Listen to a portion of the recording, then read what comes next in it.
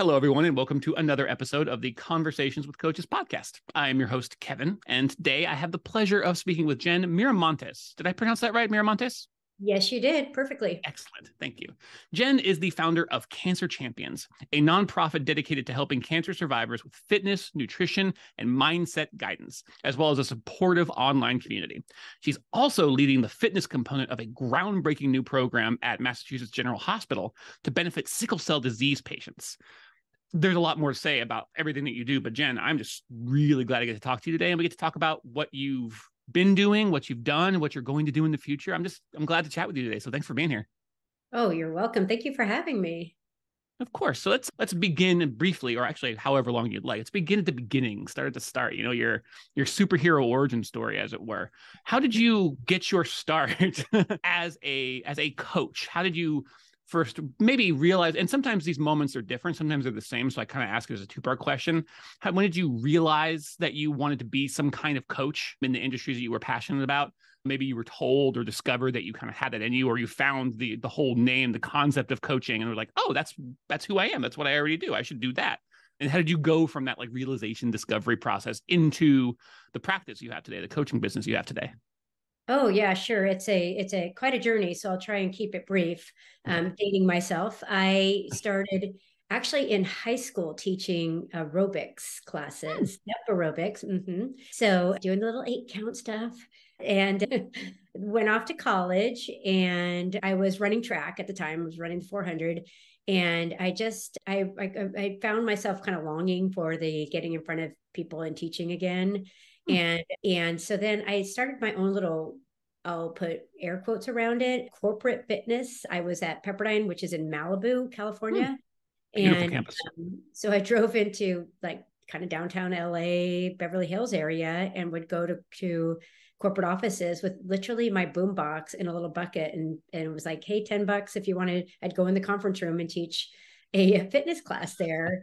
and I found it was really exciting and I loved it. But this is a long time ago, and the fitness industry wasn't quite respected the same as it is now. It wasn't really a career path. It was kind of like, Johnny, at the gym. And, you think of back to the movie with Jamie Curtis that I can't think of off the top of my head, where she taught aerobics in her little thong. And yeah, when like John Travolta was in, the name escapes me, but I can remember the exact movie you're talking about. Very, very classic of the time. Yeah. So my career path became more marketing, advertising, but I kept kind of coaching on the side because it's what I loved. So I did a lot of run coaching and didn't charge for it. Would just get together with friends on the weekend, help them train for marathons, etc. And it wasn't until the recession, well, probably just a little bit before, around 2005, I would say, that I just kind of realized I was not loving what I did. It wasn't exciting me anymore.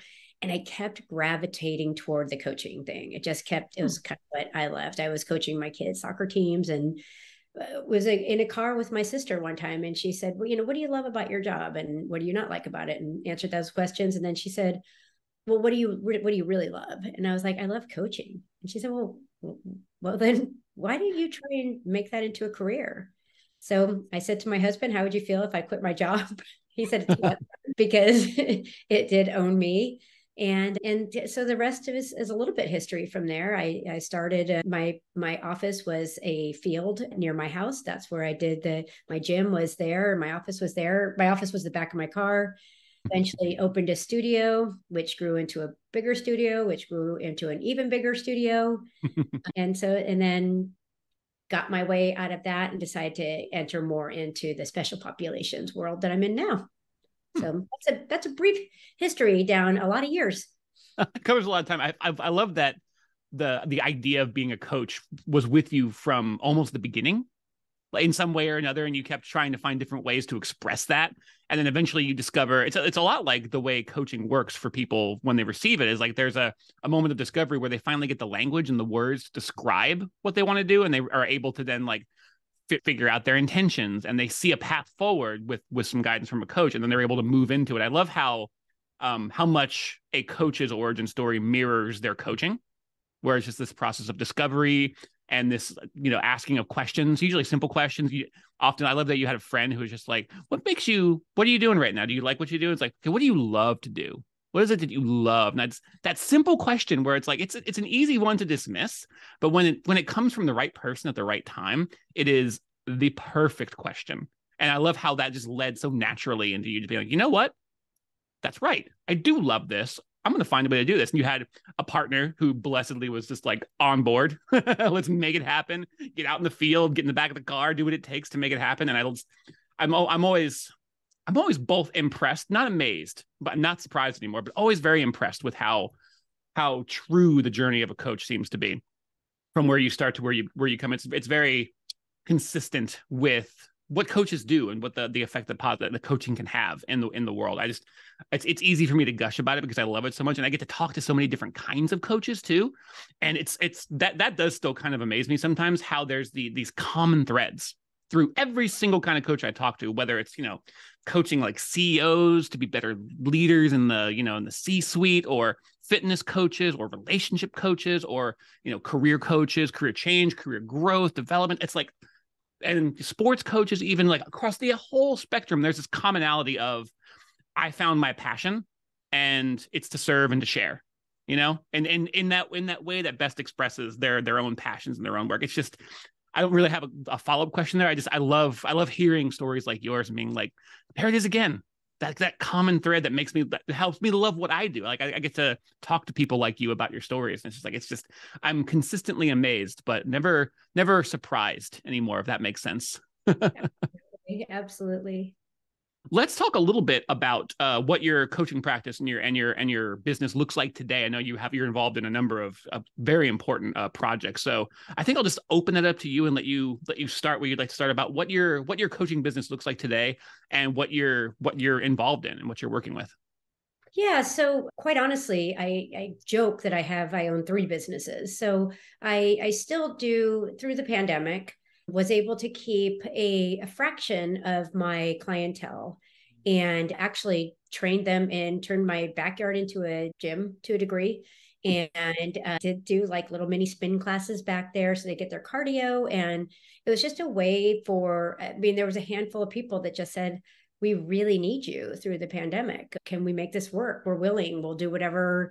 I had them washing their hands when they arrived, and hand sanitizers at every station, and 6 feet apart. And, we worked it, we made it work. And so their loyalty to me was massive. And so I continued to work with them. And quite honestly, I could never stop.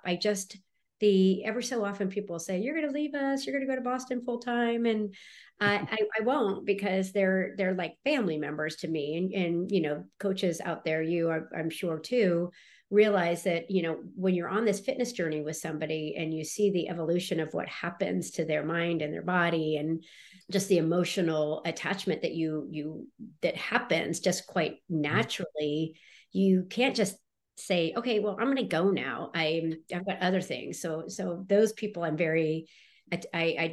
feel a strong allegiance to staying with them. So I do have that part of that aspect of my business still. The Cancer Champions organization was something I started in 2010. It's a very long story, and I know we don't have a lot of time, but it's easy to go on the site and read it. But the essence of it is, my mother, who was super healthy, was diagnosed with stage 4 cancer, decided that she, towards the end of her life, wanted to hike in and out of the Grand Canyon, which is massive undertaking for somebody that's in chemo and not able to really eat. It was esophageal cancer. And my job as a trainer became understand cancer, understand the chemos, understand what's happening to her body, and get her in and out of that canyon. And she did it. And then pretty soon I was kind of that woman, that trainer that works with cancer patients. And so and that's what happens in the fitness world, right? You find your niche, you do it long enough, and you start to find the things that you gravitate toward or you really love. And I had already gotten my medical exercise specialty. So I worked with disease, with MS and Parkinson's. And so that was not new to me. But so I worked a little bit with cancer, but learned a lot more. And then before I know it, I had built this practice up, but I could only, between emotions and, sorry about the dog, between emotions and also just the ability to how many hours you have, I couldn't really help as many people as I wanted. Mm. And my dear friend, who is a breast cancer survivor, toward the end of her, like literally the last week of her life, said to me, you have to figure out a way to serve more people with cancer. If you can just figure this out somehow, then I think that you'll find it very gratifying, and people with cancer need you. And so that happened. I started the Cancer Champions program, and it's a nonprofit, and we get donations, and those become grants for people that couldn't necessarily afford it otherwise. But also people can gift a membership to a loved one. I doubt there's anyone out there that doesn't know somebody either has been personally touched or doesn't know somebody that's been touched by cancer.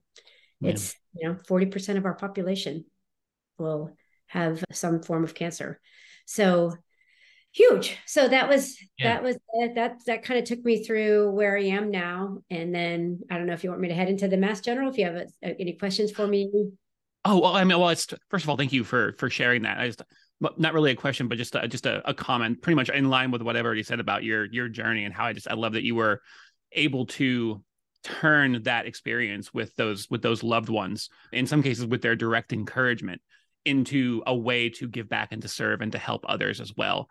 It's very, I mean, it's a word that gets thrown around pretty easily, but it is very inspiring and very moving. Like, I have a definite warmth in my chest for that. I lost my dad to cancer a long time ago, or to a version of cancer and some other stuff too, but that's neither here nor there. But it is, I love the way that you were able to serve those in need, and then use that service to then seek out a way to help, to try to help more people, and just follow that path. It's very, I'm very grateful. So all I have to say really is thank you for that. But yeah, we can definitely move into your work at Mass General, and you can talk about that, because that's also very, very exciting, a very exciting way to serve people as well. So please talk a little bit about that before we run out of time. It's already, the clock is ticking. So yeah, please. I know. I'll be again try to be brief. And also thank you for saying that. It clearly it isn't neither here or there for you. You're an example of how many people are affected by cancer, which is a big part of why I do what I do. It impacts everyone. So the story behind the sickle cell disease work that I'm doing is the woman, her name was Anne Marie Page, and she was really the motivation behind one of my best friend that had the breast cancer, the motivation behind Cancer Champions. Her sister, a nurse at Massachusetts General Hospital, reached out to me, and she said, I work with sickle cell patients, and there's nothing as far as fitness or nutrition out there for this group, this community. Do you know anything? Is there anything that you could do? And, I think many of us that are in this industry we have this need to serve. There's a reason that we do what we do. It's to help people feel better. And the answer was no. I know of the disease. I don't know enough about it. But certainly I can do some mindset stuff. I'd be happy to support in some way, but I'm probably not that person.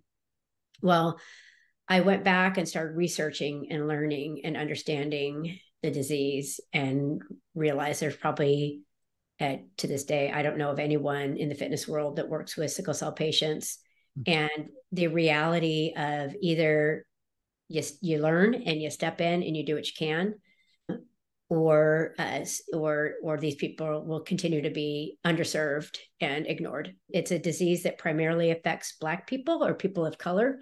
And it's a disease that if it affected white people, probably would have been eradicated by now by gene therapy.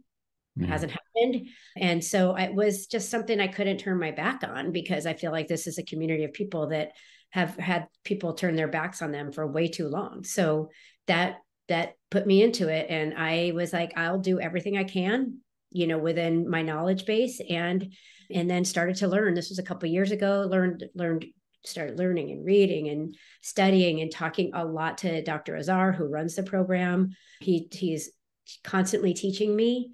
And we've started he got funding into Mass General. He got a big grant from Vertex Pharmaceuticals. And part of that grant was writing in a position like mine.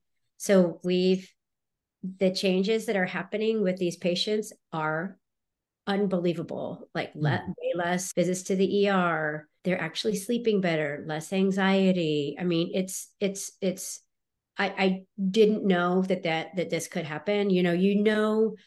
By working in this world that, you can make some pretty good changes in lives, but to be almost every single patient to have their lives completely altered by just having somebody do the work and kind of explain and teach and put the time into them, into the you can do this and we can keep you safe, it's been really amazing. And I just am super proud to be a part of the group of people that I work with at Massachusetts General Hospital, the sickle cell team, the best.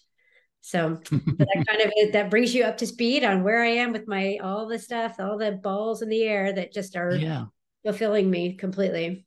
Yeah. And again, I'm so like it, I could feel like warmth in my chest. And the way, once you began talking about the work you were doing and the effects, the positive change you were seeing, this is audio only podcast, so it's only I get to see it, but your demeanor already very warm to start with, just like you just brightened up and like, I could feel it. I mean, I know we're just on Zoom, but I could literally feel it coming through the wires, how needed this work is and how grateful I'm sure everyone else is, but how grateful you are to be able to serve in that way. And I'm so, again, I keep coming back to it. I'm so grateful that there are people like you who are finding those places of the greatest need and just moving into them when the opportunity arises, not being careful. You thought about it, you're like, I'm not sure I'm the right fit. I love that caution, because that's another one of those common threads too, that I find that good coaches are always concerned that they be the right fit for the person they're coaching, regardless of what the nature of the coaching is. Fit is so important. You want to be the right person. You want to be the right coach for that person, for those people. And to have that consideration up front, and then but to still move into it with hope and opportunity, and to have it work out so far, so good, so well, and to be serving in this way. It's just, I'm impressed and inspired and grateful for what you're doing. And I could see it on you. I can hear it in your voice. I can see it on your face. It's lovely. So once again, I lack a follow-up question other than gratitude. Oh, and thank you so much for allowing me to share the story. It's really, it's great. It gets me excited. So yeah, of course. I don't know where else is there anything you want to leave anybody with? Actually, you know what? I should say, if anybody wants to find out more, we'll have all the links to everywhere you're at in the show notes, but go ahead and speak for a few moments on not only where people can find out more about the work that you do and how you go about doing it and all these various aspects of your practice in your life, but also where people can maybe best connect with you. I don't know if you have a place where you're most easy to reach, like if you're in LinkedIn DMs, or if you have a social media, like maybe you're very active on Instagram. I forgot to check before we started talking, but is there any place where people can go to both find out more about you and also connect with you if they'd like to learn more, or maybe even figure out how they could help? Absolutely. Probably the easiest way to connect with me would be via email, and they can get that on either of my sites. So the sickle cell is run through JenMFit, Jen Miramontes, JenMFit.com. And then cancerchampions.org is more of the cancer focused work that I do. And so that's probably the easiest way. I am on LinkedIn and Instagram and Facebook, a little bit of TikTok. I don't run my social media personally, but they're very, very good about if somebody does DM me, they're really great about letting me know. So, and if you just want to kind of follow the journey through social media, there's Cancer Champions and JenMFit are both and in Instagram and Facebook. So, and like you said, we can share the specific handles on the wherever it is you share them. Oh, yeah. Go get them in the show notes, put them in the podcast show notes, get them everywhere we can put them up on the website and all that stuff. Once again, I have no other notes to say except to thank you. I'm so pleased to get a chance to talk with you, and that you got a chance to share a small fraction of your story and also about the work you're doing now, and keep going. Just keep going. I love what you do, and I love the opportunity to share a bit of that story and to be just a small part of this journey for you and for the people that you're helping. So thanks you. Well, thank you again for having me. It always makes me feel special to get a chance to share the story. Good. And to the audience who are listening, reach out, find out more, find out ways that you could help if you're so inclined. And thank you for listening. Thank you for being here with us today, and we'll talk to you again soon.